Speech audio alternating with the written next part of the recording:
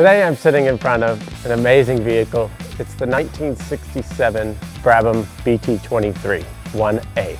This vehicle represents a milestone in Australian ingenuity and engineering, driven by Sir Jack Brabham and designed by Ron Turonak.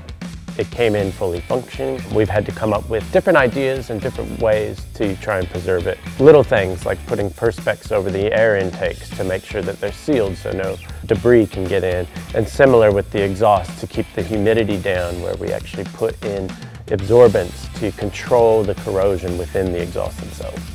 Features of this vehicle that really stand out for me, and a lot of people probably don't get to see on a regular basis. On the side of this vehicle, it's got the fairing, and it's actually got the signature from Jack Brabham and Ron Turonak on the side. One other feature, which is a conservation challenge, is that the tires on the vehicle, they've actually been hand cut in a vintage car pattern to match the period of this vehicle.